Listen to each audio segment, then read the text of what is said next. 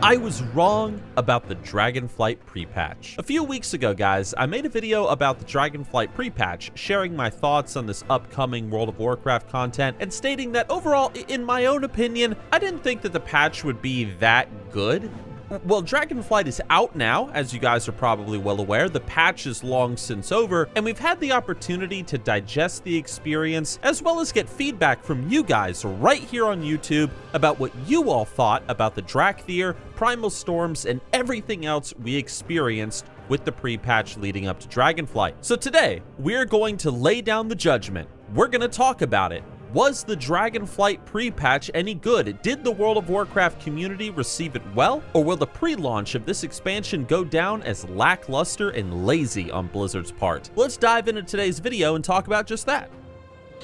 So pause the video real quick.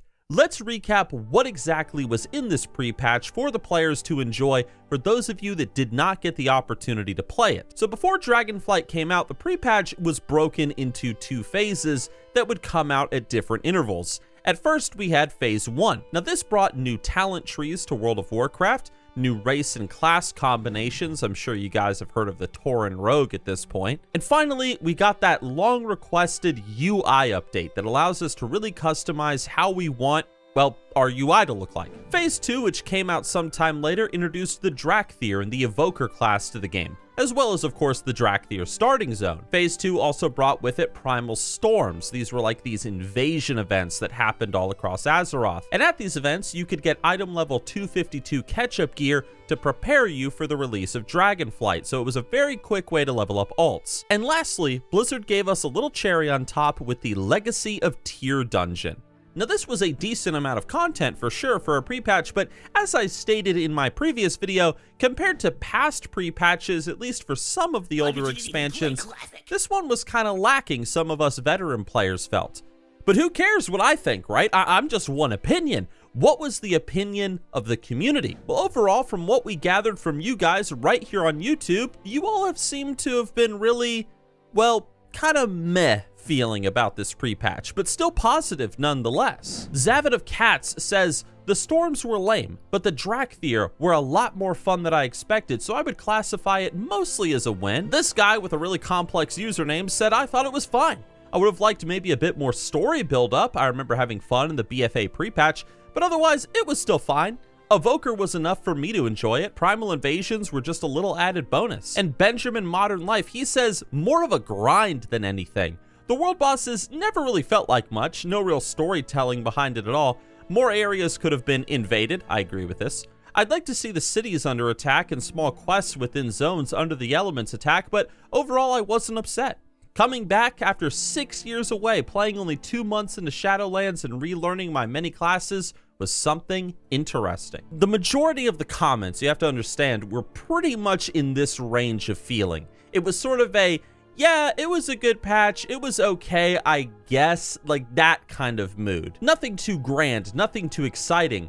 Alt levelers were certainly happy, people who hadn't played for some time were certainly happy, but not everybody admittingly was so positive about the patch and what we got with it, especially compared to those previous expansions. Brett here says it was really a disappointment compared to previous pre-patches. Go here and hit things is not as fun as the world quests and invasions vibe of Legion and BFA's pre-patch. It felt like there was some story behind it. Drakthir were cool, but that's more pre-release content than pre-expansion event content. It was still good to have fast leveling and stuff, but overall it was a bit dull. Vedran Jurovic says they never delivered the same vibe from the pre-patch as Wrath of the Lich King. The story and everything was so good. It really felt like a Warcraft 3 campaign.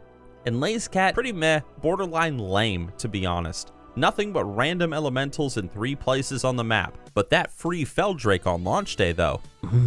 But these are just a couple of comments. To reach a consensus, though, on the overall community opinion, we also ran a poll over on the community tab of this channel just to see what the results would be. We asked the people what they thought about the pre-patch, did they enjoy it, and as you can see, we got mostly an overall meh.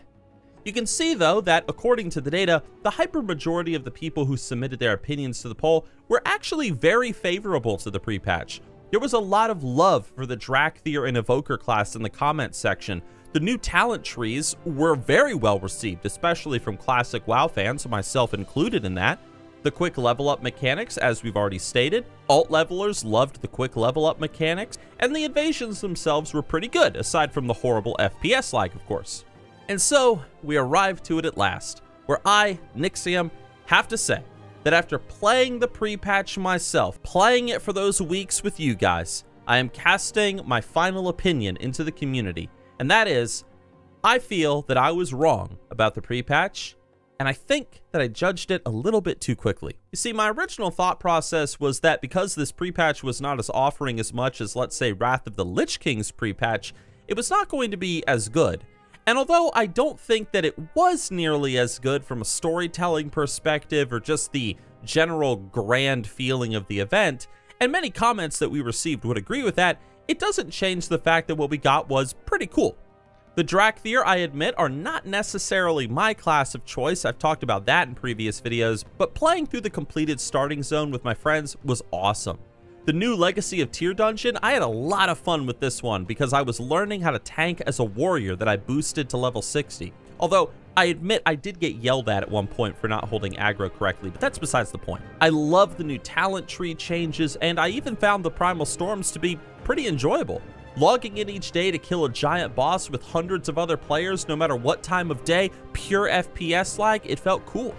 I felt like a defender of Azeroth on this orc warrior that I've been maining in Dragonflight. I think the only thing to objectively criticize in the pre-patch, and you know where I'm probably going with this, is the UI.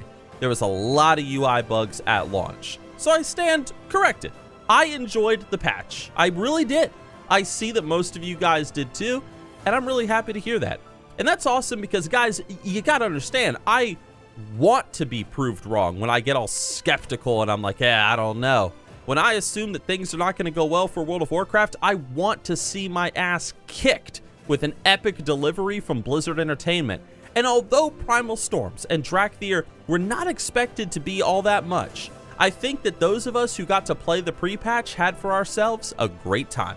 So now that that's all said, if you are feeling up to hearing my personal first impressions of Dragonflight after release so far, you gotta check out this video here on your screen right now because so far, this expansion has been fantastic. And I am happy to share the early positive vibes with you guys, the community. A big shout out to our channel members, and thanks for watching. See you next time.